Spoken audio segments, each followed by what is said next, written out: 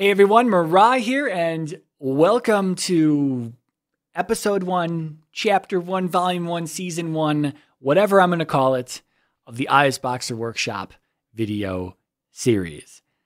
What this is all about here is I am, from time to time, at no set schedule that is in the foreseeable future, I am going to take questions, I guess, issues, problems that the community runs into, things that people get helped with on the Discord, on the ISBoxer Discord, the ISBoxer forums, or even dual-boxing.com. I'm going to take these topics that I find interesting or worthwhile, and I'm going to do a quick video on them, as quick as it can be. It's not going to be like ultra fast lightning round quick, but it's going to be quick enough. It's going to be just something where I show and I put this out there, right? Whether I configure something from absolute scratch, from zero to hero, or whether I kind of start in the middle, that's going to depend on how I approach that from topic to topic. So in this one here today, we're going to be kind of starting. I'm going to be kind of moving quickly through some of this because there's some copying and pasting, and well, I think you guys can handle the copying and pasting. I trust you guys, okay? I trust you guys to be able to handle some copying and pasting. So what we're working with here, right? So I'm just going to I'm not always going to do this, but recently I was talking to Beek, B-E-E-Q, cute little Finnish gnome mage in the ISBoxer Discord.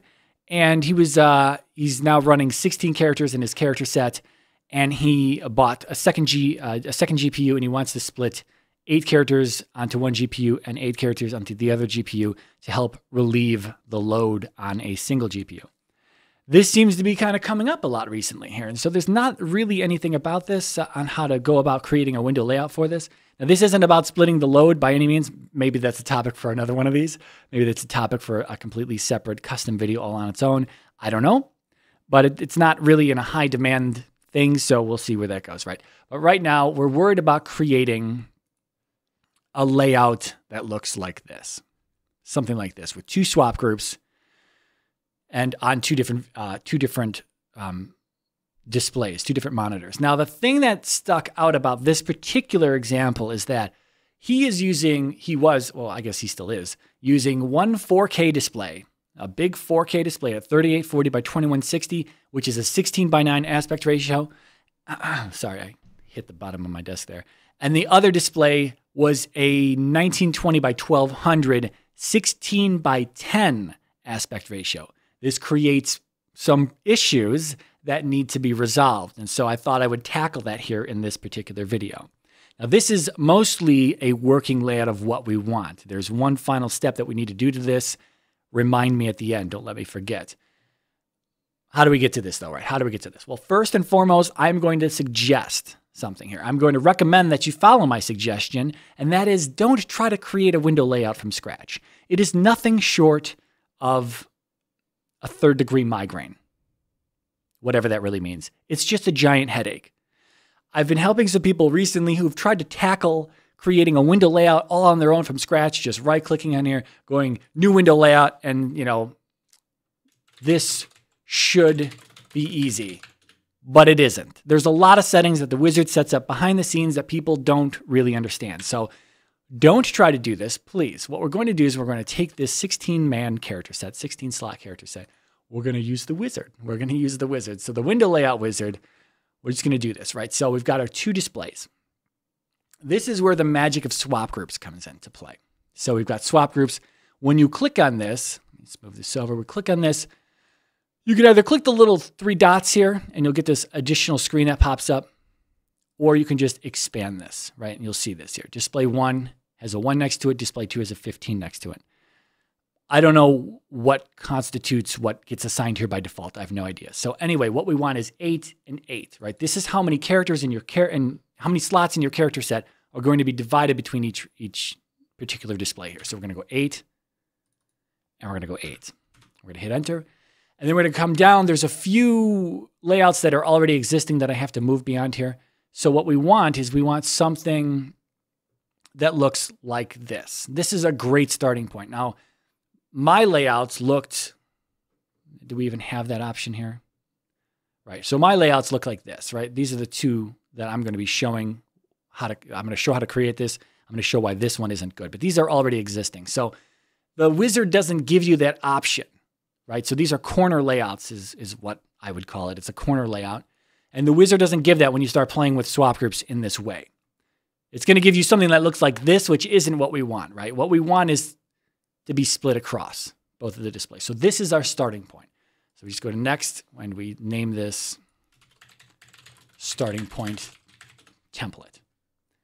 So here we come in here, we can see now we've got two colors of regions. You click on any region, you can see the swap group over here. It says swap group 1. You click on the red region, it says swap group 2. If we go to the swap groups tab, we can see that swap group 1 at the top has all of this assigned already. These are things that happen behind the scenes. If we click on, if we're going to move to swap group 2, we can see that we've got some new values that are assigned here that have to do with this. And if we look at the general settings, we already have these two things set up as well. These are things that get overlooked when you start trying to create this from scratch. As Beak will tell you, So this is our starting point, right? But now we need to get to these corner layouts. We need to get to this.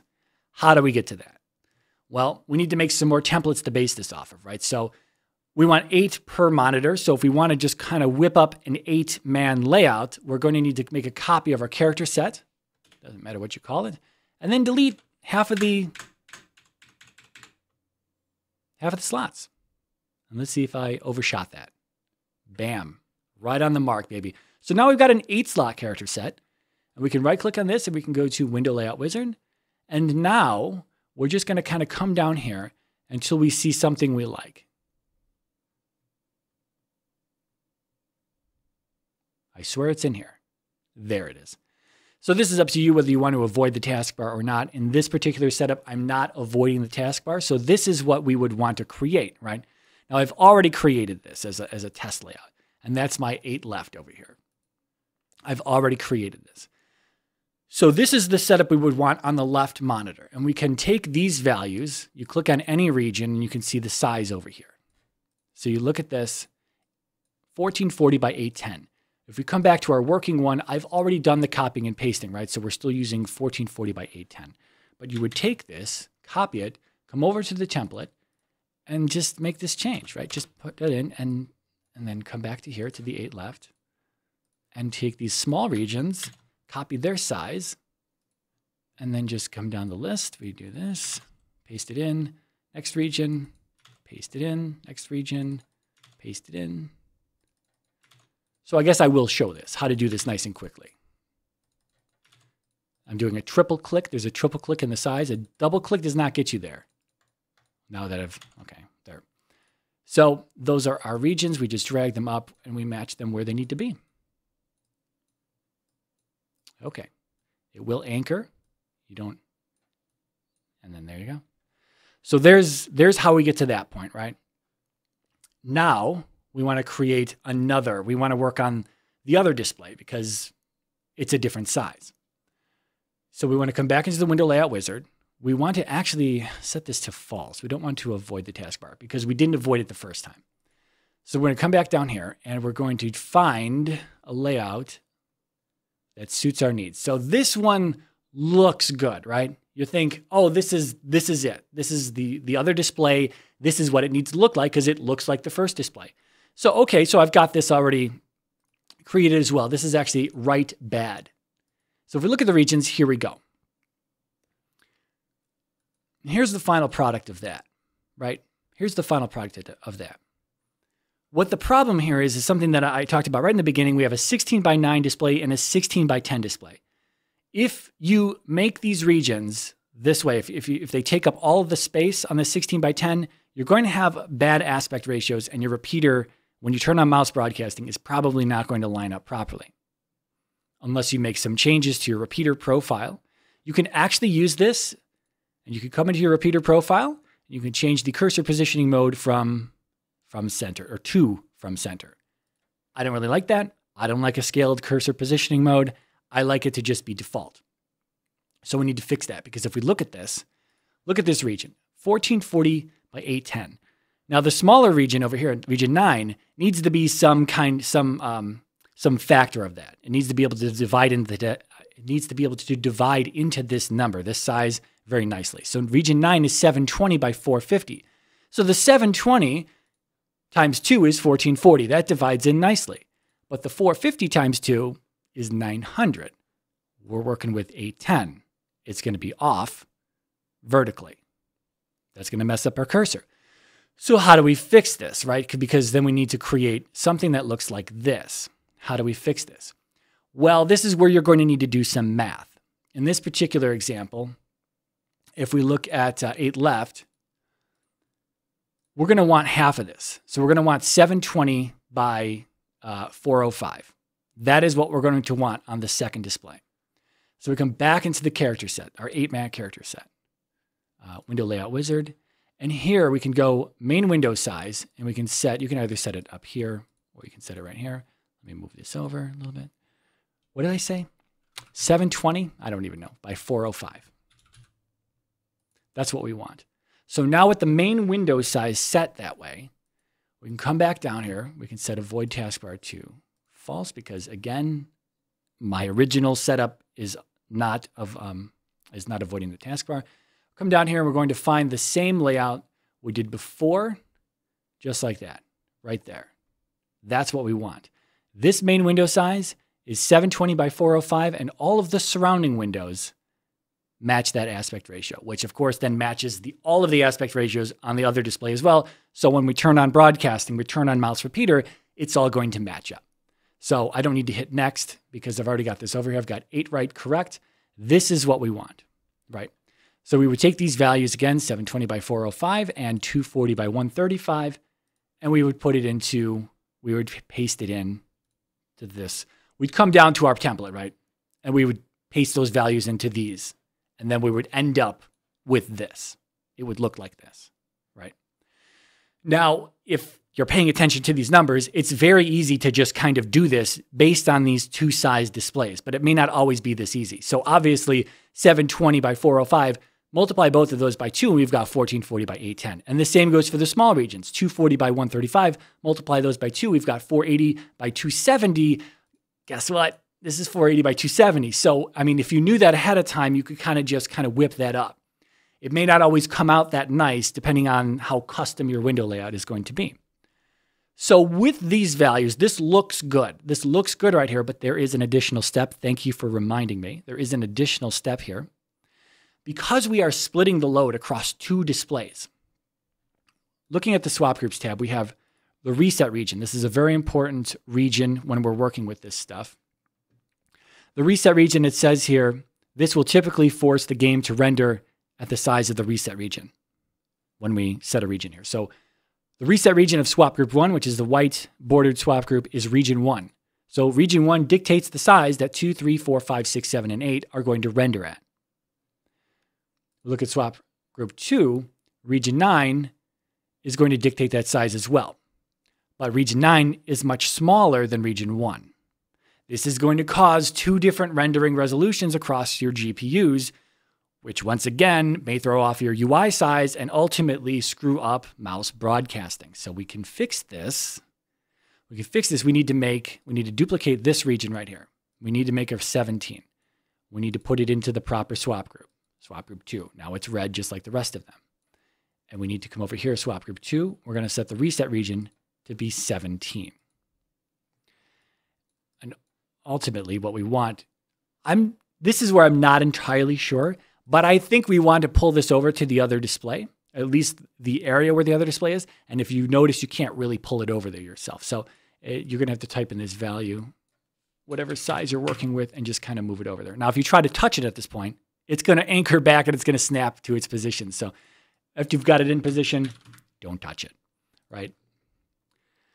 So what this is going to do is this is going to cause regions 9 through 16 to render at the size of 17, which is 1440 by 810, which matches region 1 over here, which is 1440 by 810, and of course dictates, once again, the rendering size of 2 through 8. So now everything is going to render at the exact same size.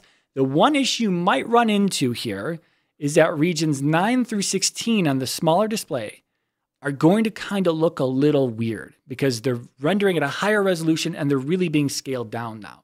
So things might look a little weird on there.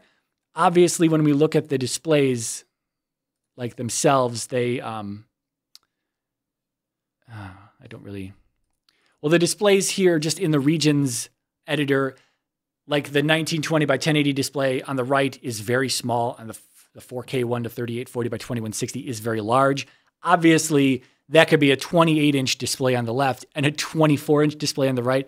So it's not really that much of a disparity when you're looking at them physical size-wise. So you're going to notice it, is what I'm getting at. You're going to notice that this rendering of these other regions are going to be somewhat noticeable. But it's just a side effect. The other thing, Beak, again, the person who more or less triggered this video, what he does is he renders 1 at the size of 9. Now, this is his personal preference. I don't really like to do this, but this is his personal preference. So instead of putting this in the swap group 1, we would come over here, or we'd set this to swap group. Instead of having 17 in swap group 2, we would put it back in swap group 1, and we would copy the size from here instead.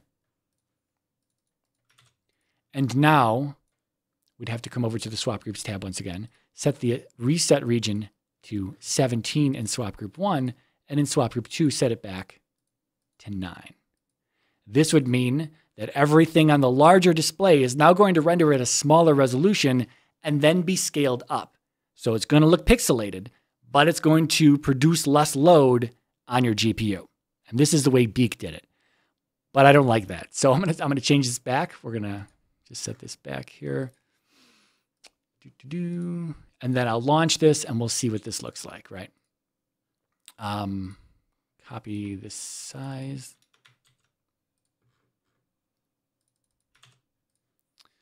Swap group 2. 1920, and now it's over there. Okay, great. So I'm going to export this, successfully exported, and then the size of the screen is going to change a little bit. This is just a demonstration, so it's not like I'm using 2 GPUs. I have this on just 1 GPU here. It's just one large screen. We're going to see how this works. I've put an outline around the regions that belong to swap group 1, and then a different colored outline around the regions that belong to swap group 2. And we'll see how all this loads up here in a moment. I'm just using DX Nothing windows. It takes a lot less time to launch them and just use this as a demonstration. So rather than have to launch 16 game clients, I'm just launching 16 DX Nothing windows. Okay, so there we have it. 8 regions on the left, 8 regions on the right. We're going to pretend this is 2 different displays. Of course, again, in the physical world, could be very similarly sized displays, but it's just the way that it's laid out in ISBoxer like this. And of course, 2 through 8 are only going to swap. All these numbers are it's just a custom click bar I threw up there just for identification purposes. All of these are going to swap with only those on the left-hand side, which is going to be GPU 1. And all of these are going to swap on the right-hand side, which is going to be assigned to GPU 2. And that's fantastic. Working well, working as expected. And that's it. That's how you do this. So I guess check the description for this particular profile if you want to look at it. Otherwise, watch this video 3 more times and then come to the ISBoxer Discord or the ISBoxer forum or Dual Dash Boxing or somewhere and ask for help if you need help with this. But this is how you split. This is how you use multiple swap groups on 2 differently sized displays with different aspect ratios. And you end up with this. So that's it. Thank you for watching. My name is Mirai, and I will see you all in the next video.